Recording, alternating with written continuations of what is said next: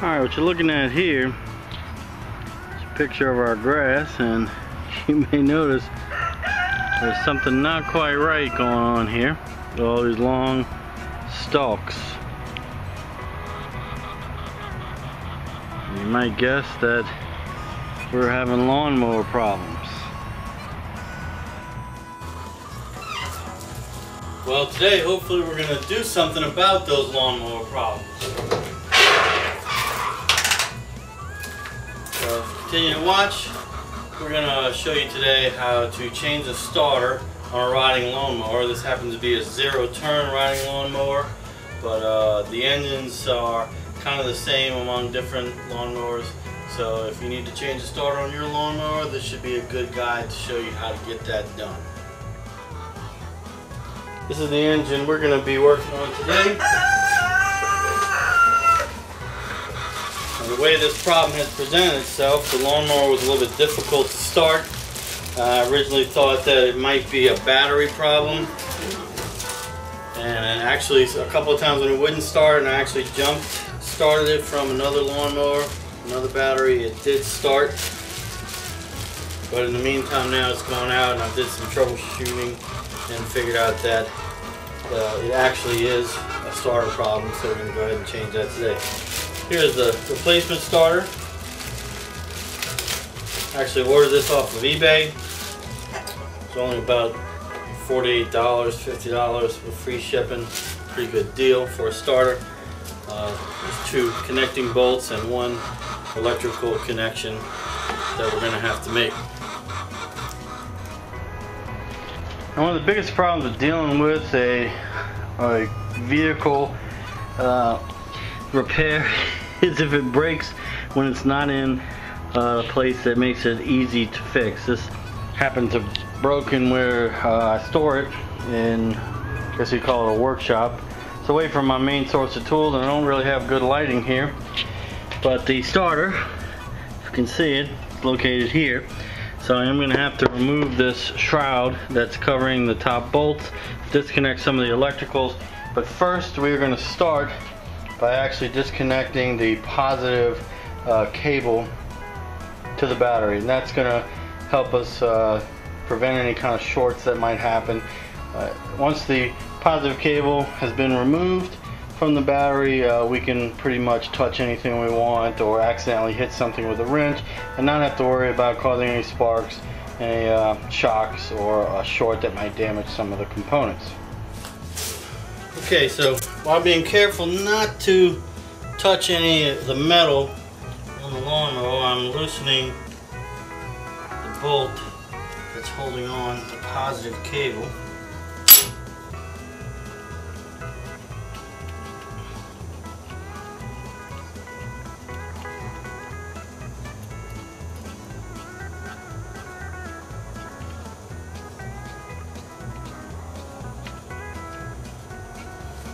Alright, so now I'm disconnecting the positive.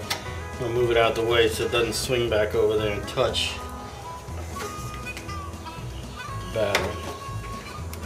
So there, it's safely out of the way. Now nothing is energized, so I don't have to worry about any kind of short. And we can proceed to trying to move the housing on the lawnmower. Alright, so I've located a couple of bolts back here that use Torx, a special kind of, it's almost like an Allen wrench, but it's not, it's Torx. It looks like a 10mm in here. There's a fuel pump on this housing.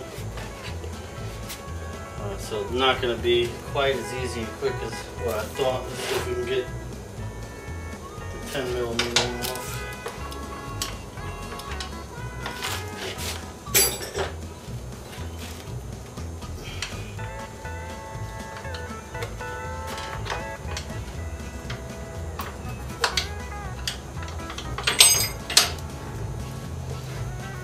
There you just saw an example as to why you should disconnect power. Drop wrenches have a way of hitting exactly where they're not supposed to.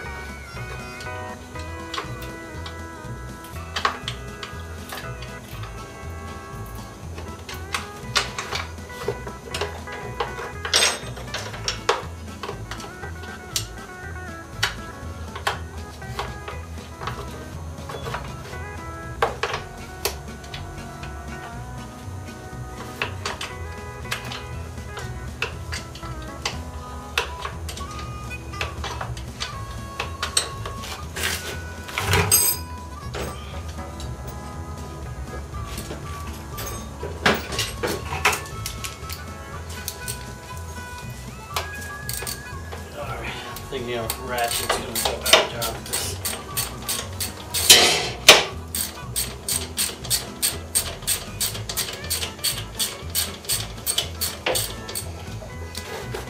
Alright, so that's loose. Apparently it lifts away. I need to loosen these two. I'm gonna have to go get a Torx bit for that. Alright, this is what a Torx bit looks like. I don't know if you can see it, they're kind of starred. Hopefully we brought the right size.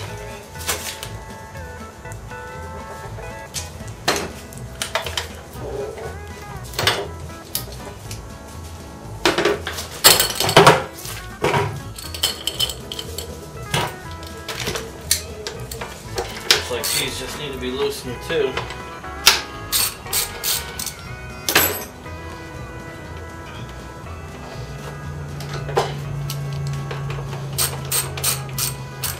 They're backed away, this might lift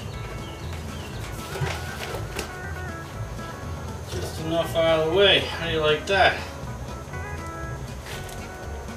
Alright, and now we can start to see, check the camera, the starter a little bit better.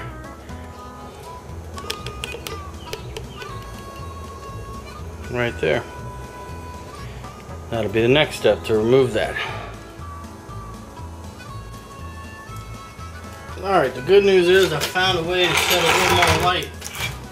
Shed a little more light on the situation.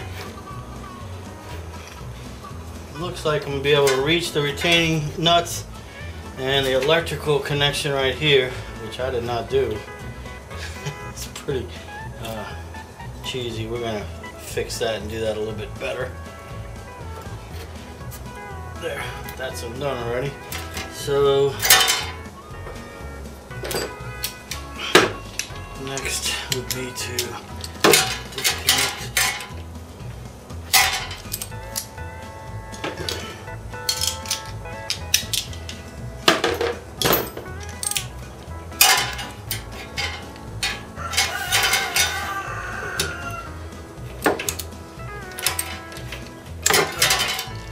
I'm not able to get on it. I don't have the right size yet. I may have to get a swivel.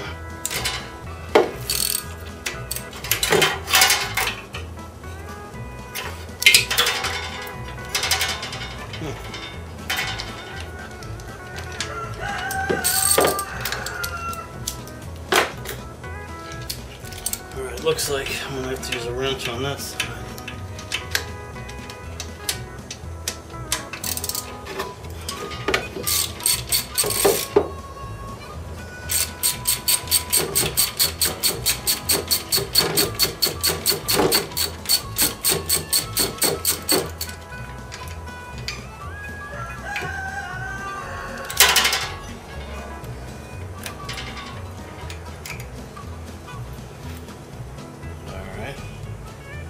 That's interesting. There's some tags on that bolt.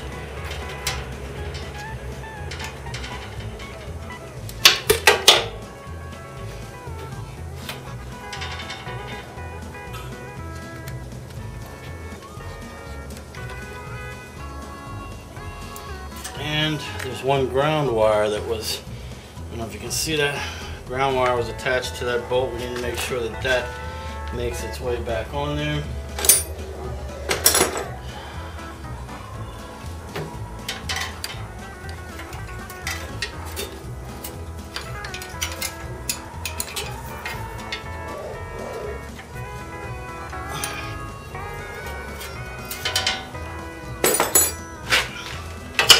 I really wish I could get on with a socket. Don't want to strip it. Let's see if we can.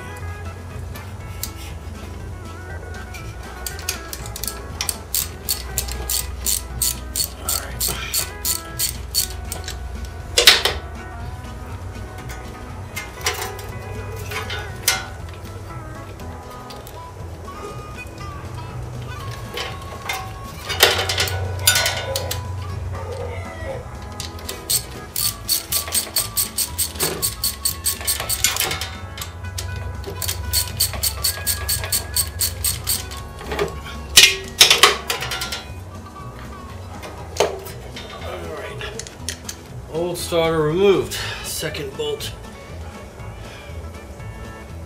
There we go. See, somebody has created their own little copper wire attachment. I think we're gonna try to see if we can't put a better connection on there this time. And if we match it up to make sure we have the right part, definitely looks like an exact fit. And I do believe I'm going to get a little grease and grease this drive up, just to make sure it turns freely. This is actually turning. Alright, I'll return, I'm going to grease it, and then we're going to do the exact opposite, reinstall it and fire it up.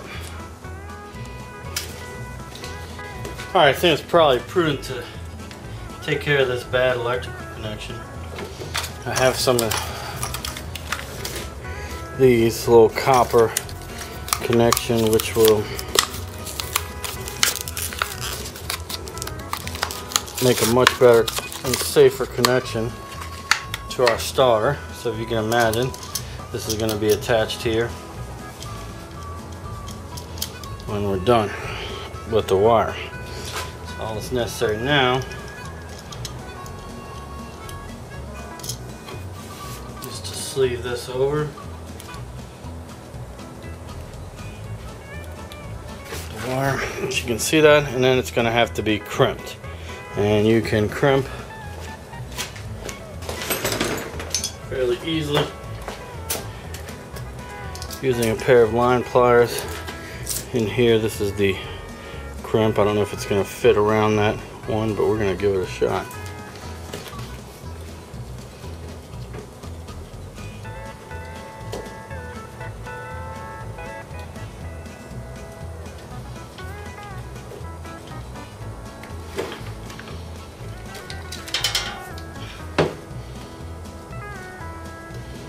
Not my most beautiful work, but that's a solid connection now. I only wish we had a rubber cover or something to cover it, but it's going to be out of the way. I don't think too many hands are going to fall or go in there and have any kind of risk of shock.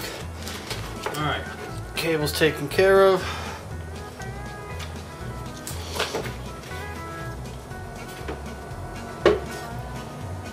Install the starter. I'm going to pull this ground wire out.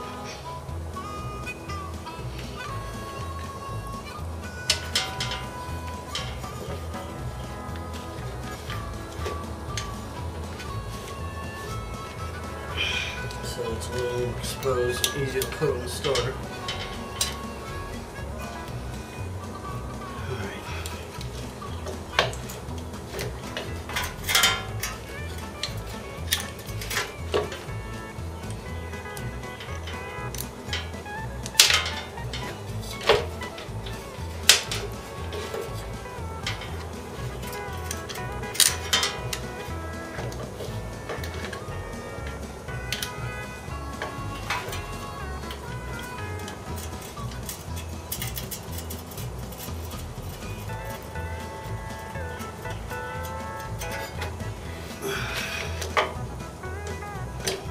One side to start. Here's going to be the more difficult one. Make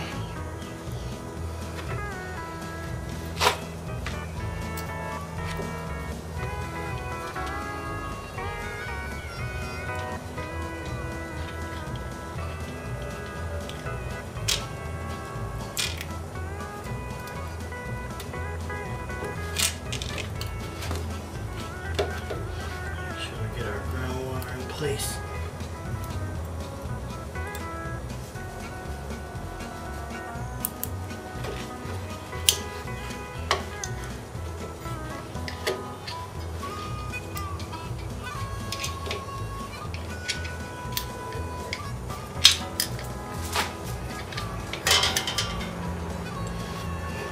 I'm going to change my angle of attack to the other side. I know you won't be able to see, but it just makes it much easier for me to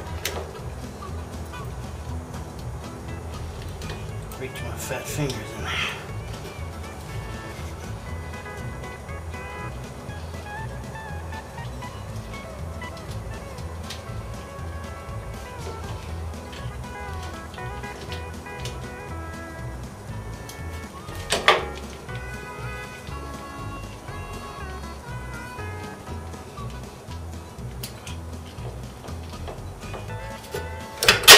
All right.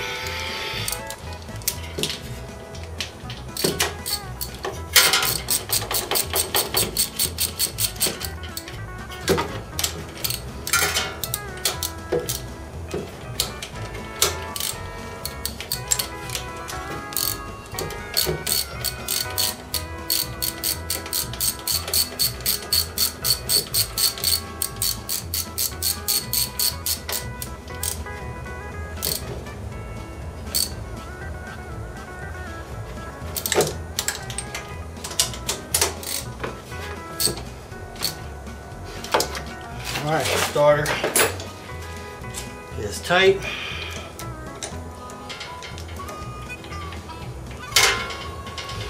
Now what's left is to reattach the power down there, and we should be almost good to go.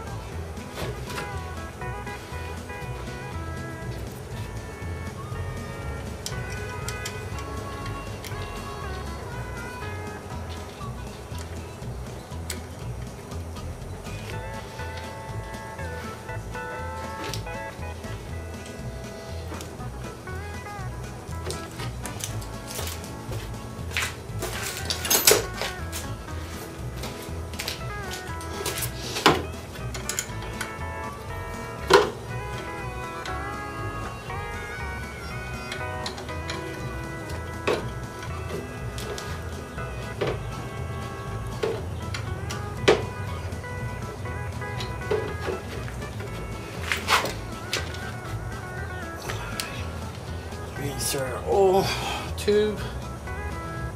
Okay. We should be good to go on that.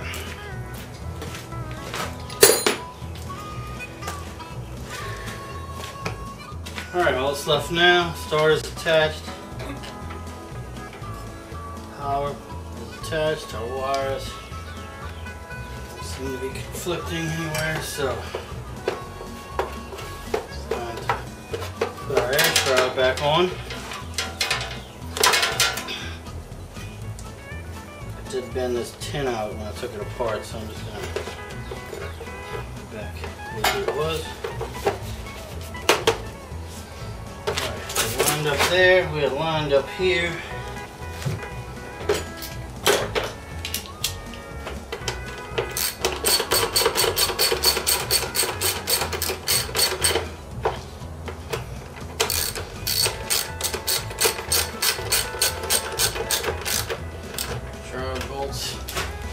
Now, if I wasn't videoing this, to tell you the truth, I would hook the battery up and give it a shot and try it first before I close all this up.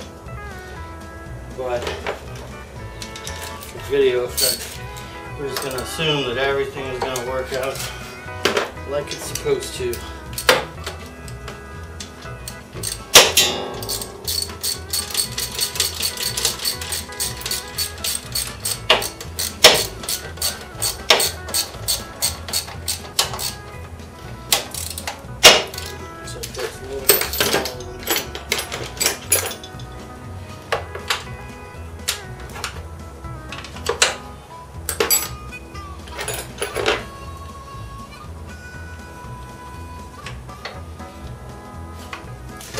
Tight.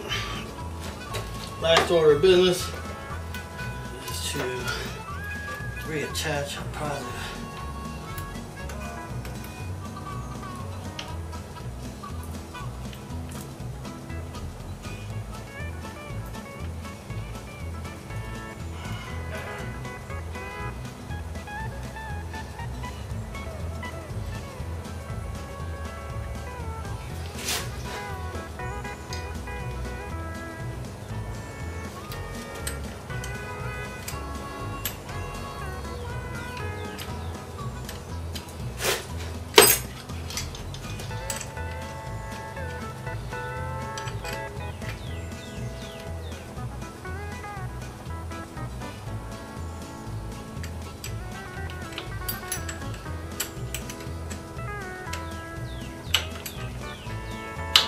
Remember, be careful not to touch the metal at the end of the lawnmower.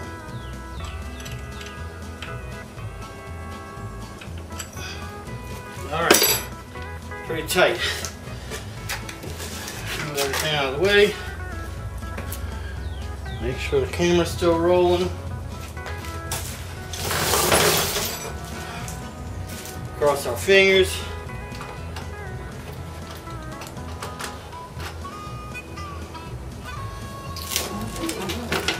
Make sure we're kind of in neutral. Alright, if everything was right, this sucker should crank now and start up.